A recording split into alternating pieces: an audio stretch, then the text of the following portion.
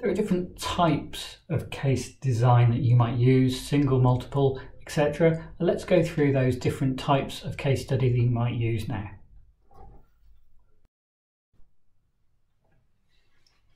So when we're designing case studies, you've got options. Is it a single case?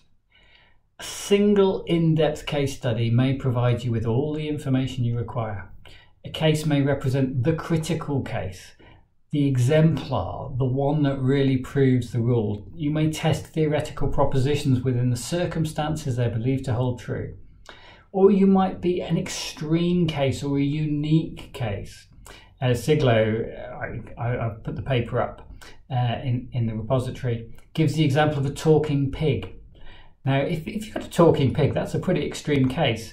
You know, the classic is a reviewer looks at it and says, well, that's just interesting, but that's just one pig. Show me a few more talking pigs and I'll believe you that pigs can talk. A single case can be very powerful, particularly if you found a talking pig. Representative cases are the commonplace example of average experience. They represent what most people do. Representative cases are something I tended to work with. Longitudinal case is the same case examined at multiple points over time. One of my students has, at the time I'm recording this, recently finished a longitudinal case study of a number of different businesses.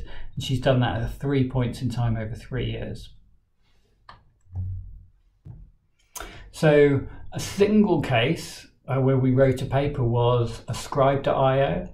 This was the novel use of blockchain technology to identify art, pictures used online, to give their attribution, to say who created them, and ultimately to get payment for the artist. So the work was registered against a blockchain. The private key address of that on the blockchain is held by the person who owns it. And basically what that does is it provides them with a point of proof to say, look, at this point in time, I created that image and here's my proof. And that's unalterable. So we can then use intelligent image match, which basically scans the internet looking for your picture, and where it's found, it gives the option to the owner to either ignore that use, request a license fee, or issue a takedown notice to the web page where it's hosted. That was a single case study, and this was pre-NFTs. It was really interesting work.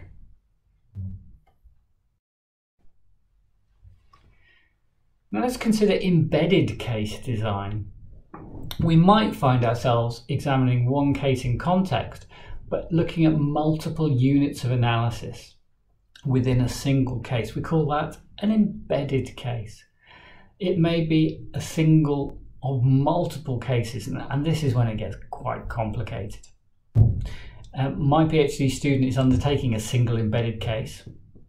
Research seeks to understand how the digital entrepreneurial ecosystem affects the development of digital entrepreneurship from a multi-level perspective. So they're looking at the context is Saudi Arabia, the case is the digital entrepreneurial ecosystem. There are the identification of key factors, practices that affect digital entrepreneurs, determine globally best practice, regional best practice, and looking at similar Gulf states. And we're looking to provide policy advice to government, but to do that we need insight from entrepreneurs, the organisers of the ecosystem, the government, people like those running innovation centres will have insight into how do we support digital innovation in a country. So we've got this very macro level policy advice that we're trying to move towards, but really we're sort of looking at meso and micro level points for data collection.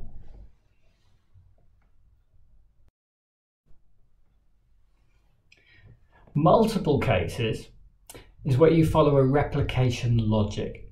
So you're wanting to do multiple cases and show that the same thing perhaps happens. You may find theoretical repetition, or you may look for similar or extreme cases to show that, well, in this extreme case, something still holds, or maybe it breaks.